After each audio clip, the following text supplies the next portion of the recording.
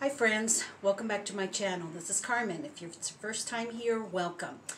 I'm out on the balcony today, but we're not doing some repotting.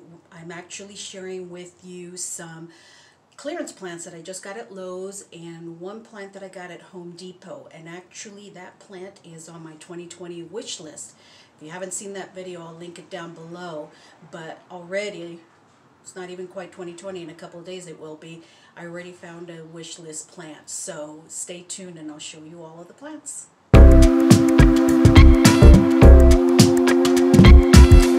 Okay, so I got some money for Christmas, which is always nice, and I decided to use it on some plants.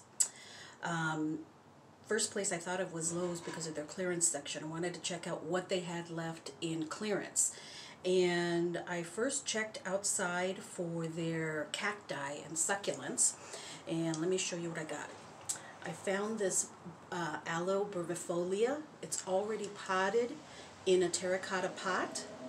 I've cleaned it up a little bit already. It had some dead leaves on it, so I've taken that off. You can see the price here was $7.98, and I got it for $3, already potted up in this terracotta pot. It just needed some leaf cleaning and some water. That was it. I used to have an aloe brevifolia, but I lost it out here on the patio because of the rain. It just soaked up too much rain. So it'll be nice to replace this that aloe brevifolia with this one. And I've learned now to really watch my plants out here in the rain, especially the last few weeks. We've been getting rain every week, so I tend to put up my umbrella out here to protect my plants from too much rain or pull them inside. So that's aloe brevifolia, my first clearance plant. The next one is Echeveria. Let me put my glasses on. Echeveria Dusty Rose, which is a hybrid. And you can see here it has the petals on it look like, or the leaves on it look like it's wax almost. It's got a really nice color. You know, some of the leaves were a little bit beat up, but this was normally $4.98, I believe, and I got it for $1. So for $1, I'm willing to take a chance on it. It's got a really nice coloration to it. It's a mauve, purple, and the green, and really nice shape to the leaves. And I probably won't repot this into its own pot. I'll probably put it in with some other succulents in another arrangement that I have, just to maybe fill it in. But for $1, I'm definitely willing to take a chance on this Echeveria Dusty Rose. Now, the last succulent, clearance succulent, is this Crassula watch chain. You can see it's almost like hair. You just want to run your fingers through it. It was in really good shape. And I think that it may have been in another pot, an outside cashpo or something like that, because when I found it, it was just like this. It didn't have no information on it or anything. So when I went to the cashier, excuse me, when I went to the cashier, I told him, well, you know, this doesn't have any information on it, but it looks like $1 to me. And he's like, yeah, that's right. So I got this one for $1. And again, it just needed water. That was it. It's in perfectly healthy condition.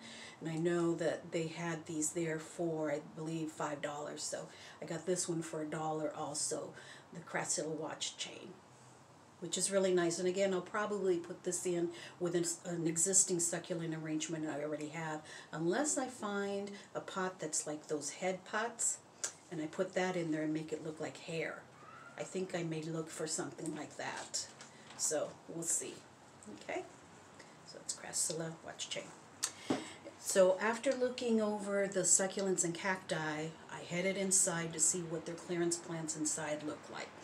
And, you know, they had the usual suspects there as far as the dying ones of the bromeliads, the orchids, and the ferns and stuff. But on the floor, I found some Chinese evergreens, some aglaonemas.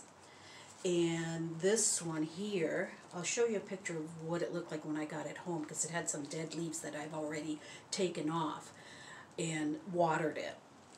But this one here was the best one. It's got a leaf right here that's unfolding, and the other leaves, maybe down here a little bit, some yellowing, a little bit damage there, but those are all lower leaves, so I'm not worried about that at all.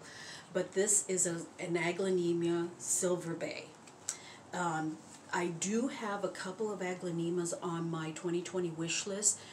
The Silver Bay wasn't one of them, but I'm never one to turn down a beautiful Aglaonema, especially when it used to be $24.98 and I got it for $12. This is an 8-inch pot that I got it for $12. Look at this. I don't think I can back up a little bit here. Isn't that beautiful? And it's in such good shape. I love it. So this one will go actually where the Christmas tree is right now. I'm like anxious now to take the Christmas tree down so I can place this one in its place. So I'm not going to repot it now. I'm going to wait a couple of weeks at least, if not maybe wait until the spring to repot it. If it seems to be doing well, I'll wait until the springtime. So that was pretty much all I found at Lowe's, and then I headed over next door to the Home Depot to see what they had. They don't normally have a clearance section, but they always have pretty good plants there. So I wanted to see if they have anything different, if by some miracle, you know, the Home Depot by me happened to have some Hoyas or something. But I did find one that is on my 2020 wish list, and that was this guy. This is a variegated peace lily, or domino peace lily. Look at that. Isn't that variegation beautiful? I got him for $7.98, which is pretty much your standard price there for 6-inch pots. And they had quite a few of them actually, but this one was the one I found that had the best variegation on it. And he was in really, really good shape. There were no dead leaves on him. Maybe a couple at the bottom I've already taken off, but look at even this leaf here coming in. They're coming in with really nice variegation, and these are peace lilies, you know, are such easy plants for low light situations. Although this is going to go in front of my patio window here, I'm going to make room for her, and I just love it. I'm so happy that already I'm able to check off a 2020 wish list plant, and it's not even 2020 yet. So I think I'm going to have really good luck with my wish list next year.